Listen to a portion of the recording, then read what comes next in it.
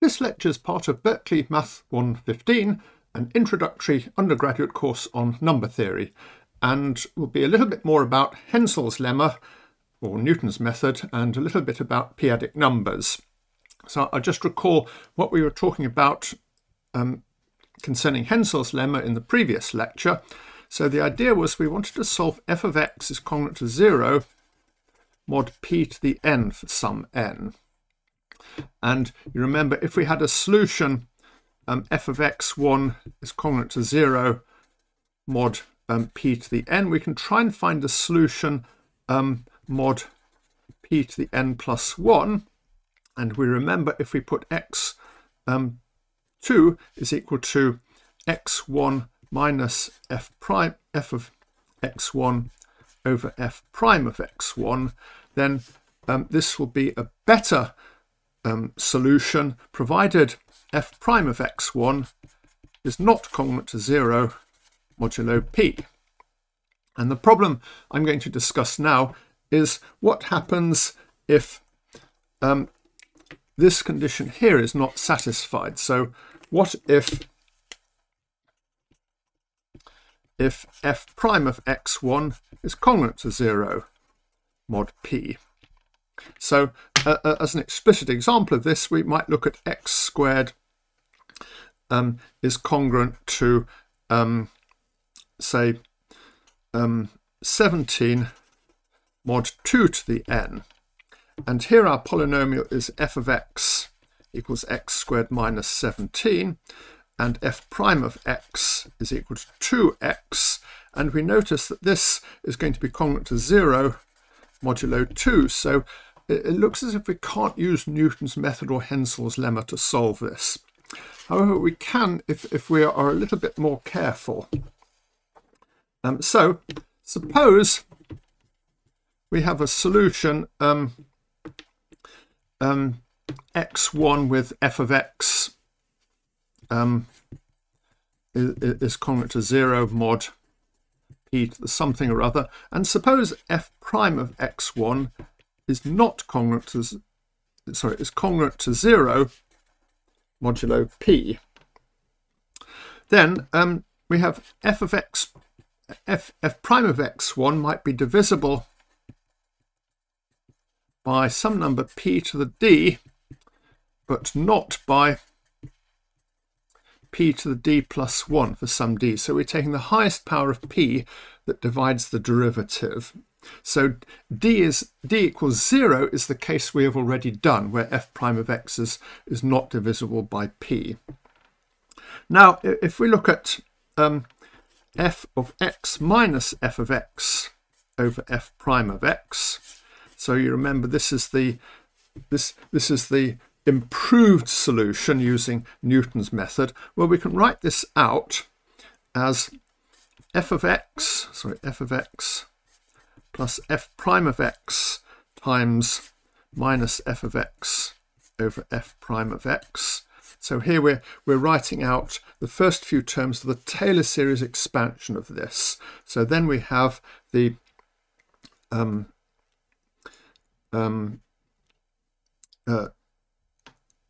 second derivative of f over 2 factorial times minus f of x over f prime of x, all squared, plus higher terms. And as in Newton's method, these two cancel out, so the first two terms are 0. And suppose f of x is congruent to 0 mod p to the n for some n, then we want this to, then this will be divisible by p to the 2n divided by p to the 2d. And so we want this to be divisible by at least p to the n plus 1. So we want to get an improvement. So we need 2n minus 2d has to be greater than or equal to n plus 1. So we find n is greater than or equal to 2d plus 1. So this shows when we can use Newton's method in these more special cases. So summary, suppose f of x is congruent to 0 mod p to the n, and f prime of x is divisible by p to the d, not by p to the d plus 1. And suppose n is greater than or equal to 2d plus 1. Then, let's call this f of x1. Then f of x2 will be congruent to 0 mod p to the n plus 1, where x2 is given by the Newton's method. x2 is equal to x1 minus f of x1 over f prime of x1. Notice that if d is equal to 0, this is the previous case we had. We want f prime of x1 is not divisible by p, which is p to the 0 plus 1, and we want f of x1 is congruent to 0 mod p to the 1 or p to the n, and the condition is that just n is greater than or equal to 1. So in this case 2d plus 1 is just equal to 1. So the previous case of Newton's method is a special case of this more general method. So let's apply this to the old problem of when can we solve x squared is congruent to a mod 2 to the n for n large. And we're going to take a to be odd, and what we look at the polynomial f of x is equal to 2x minus a, so f prime of x is equal to 2. So this is divisible by 2 to the 1, not by 2 squared. So we take d equals 1, and we find the condition n has to be greater than or equal to 2d plus 1, which is equal to 3. So if x squared is congruent to a modulo 2 cubed, we're taking a to be some odd number, then we can solve, then we can lift to x squared is congruent to a modulo 2 to the 4, 2 to the 5, and so on. Of course, Newton's method won't be increasing the exponent by 1 each step. It will increase the exponent by 1, then by 2, then by 4, and so on, because it gets faster as you go on. Well, so we ask, when can we solve x squared is congruent to a modulo 2 cubed? Well, that's easy enough. We just check all possible cases. Let's suppose x is equal to 1, 3, 5, or 7 mod 8, because we're only looking at odd numbers. Then x squared is going to be congruent to 1, 1, 1, or 1 mod 8. So for a odd, as usual, we can solve x squared is congruent to a mod 2 to the n for n large, if and only if a is congruent to 1 modulo 8. So we can contrast this with what happens if we're trying to solve x squared is congruent to a modulo p. Again, we take p does not divide a. In this case, f of x is just 2x, and we notice that if x is not congruent to 0 mod p, then this is not divisible by p, because p is odd, so this factor of 2 doesn't matter. So we can take d equals 1, and provided if we solve x squared is congruent to a mod p to the n, then we can solve x squared is congruent to a mod p to the n plus 1, provided n is greater than or equal to 1. So this 1 is our number 2d plus 1. So, for example, if we take p equals 5, we can solve x squared is congruent to a mod p if and only if a is congruent to 0, 1 or 4 mod 5. So we can solve x squared is congruent to 0, so x squared is congruent to a mod 5 to the n for n large, if and only if a is congruent to 0, or so if a is congruent to 1 or 4 mod 5. This is for the case 5 does not divide a. If 5 does divide a, we've got to be a little bit more careful.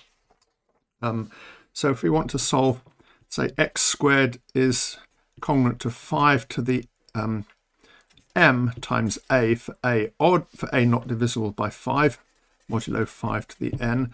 Well, obviously what we can do is, if m is even, we can just solve, we can just say x is equal to 5 to the m over 2 times the square root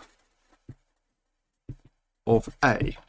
And then we reduce to the case when a is not divisible by 5. And if m is odd and n is sufficiently large, you see this doesn't have a solution.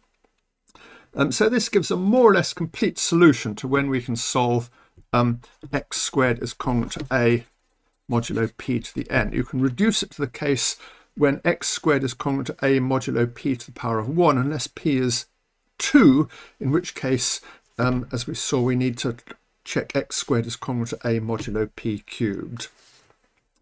So a summary of this is that using Hensel's lemma or Newton's method, we can pretty much reduce the solution of congruences modulo a prime power to solutions modulo a prime.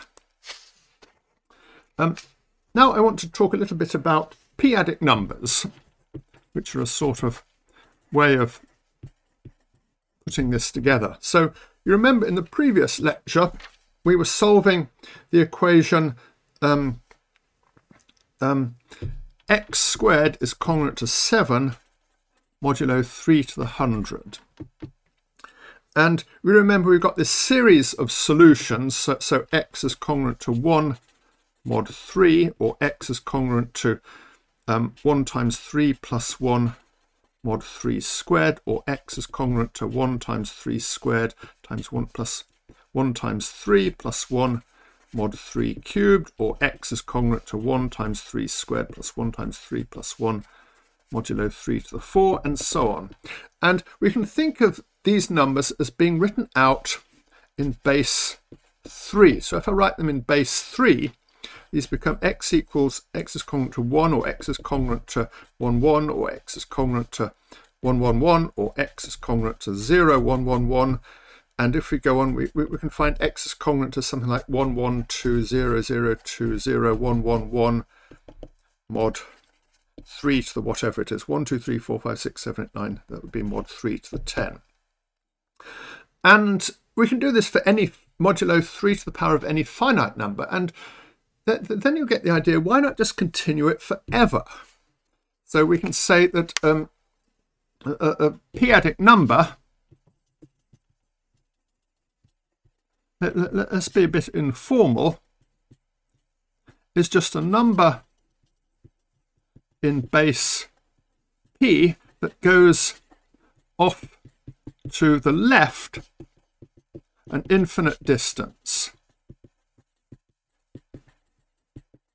Now, going off an infinite distance isn't so strange. Let's look at a real number like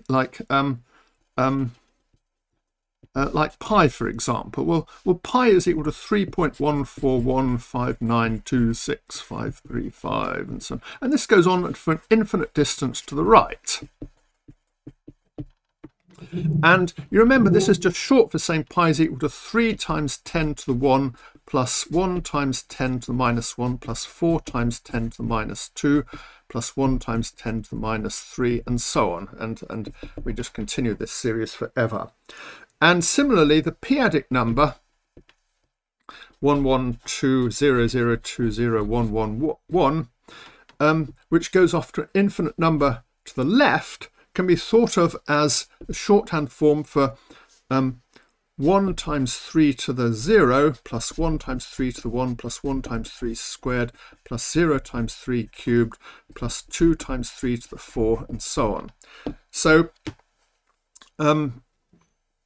here we have an infinite series of powers of 10, which is just a real number. Here we have an infinite series of powers of 3, and this is going to be a 3-adic number. And you may be a bit nervous about this, because if you look at this series here, you think, well, this series doesn't converge.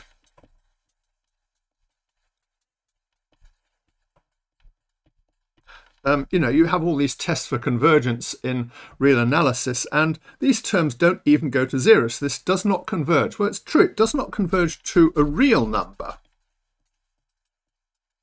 There's no real number like this. However, it does converge to a p-adic number. We've got a perfectly good p-adic number that goes off an infinite distance to the left.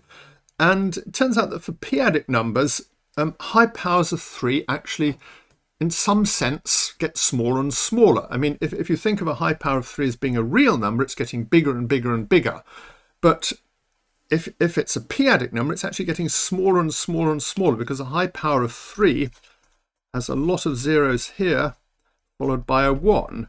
And the more zeros there are here, the smaller the p-adic number is. So it's quite different from real numbers. And with real numbers, if you have lots of zeros before the decimal point, it's becoming a big real number. But for a p-adic number, it's becoming smaller.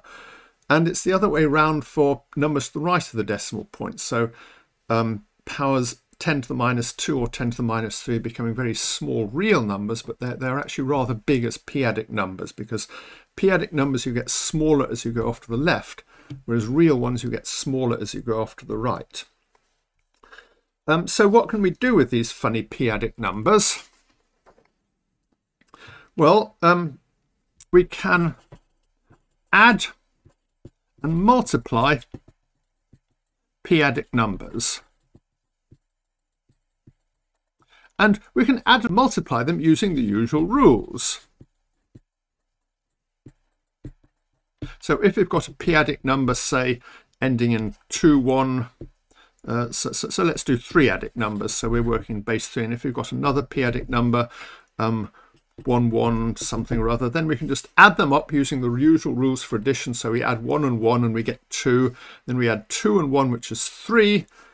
So we get 0, and then we carry 1, and then we add up these numbers here. Maybe there's a 0 and a 1, so we add 0 and 1 and add the carry, and we get 2. And we can go on like this, and it's sort of fairly obvious that we can go on forever, and we get a perfectly good p-adic number. And we can multiply them in much the same way. So if we wanted to multiply these, we would multiply 1 by 1 and get 1. And then we'd cross multiply 2 times 1 plus 1 times 2 is 3. So we get 0 and we carry 1. Then we have 0 times 1 plus 2 times 2 plus 1 times 1, which is 3. And we add the carry, which is 1, and we get 1, and so on. So we can just, you know, multiply them and add them in just the usual way. What about subtraction? Well, you might think we can't subtract p-adic numbers. You remember, for real numbers, if we want to subtract 2 from 1, we need to put a minus sign in front. And I never got round to putting minus signs in front of real numbers. However, we can also subtract p-adics, p-adic numbers. So what about 0 minus 1? And let's work with 10-adic numbers rather than p-adic numbers. So what I want to do is I want to take the number 0, and I'm going to write this in base 10, and I want to subtract the number 1. Well, let's see what we get. Well, we have 0 minus 1 we can't do, so we have to borrow 1 from here, and we get 10 minus 1, which is 9.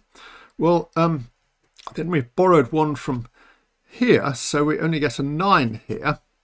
And then we have to borrow 1 from here, so we get another 9, and it goes on like this.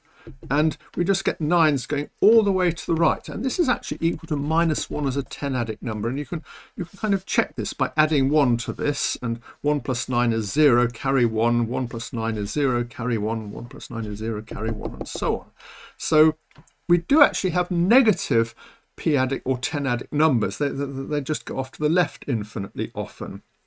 So p-adic numbers we can do addition, subtraction and multiplication. We can't always do division, although we can do division by anything that's not divisible by p. So if we want to solve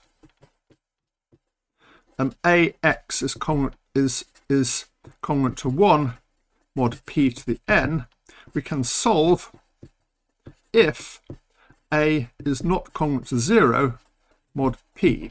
And what this means is that a has an inverse in the p-adics if p does not divide a. So we almost have division. I mean, if we're working with the p-adic numbers, we can't divide by p, but we can divide by anything not divisible by p. And we can ask questions like, which numbers are squares?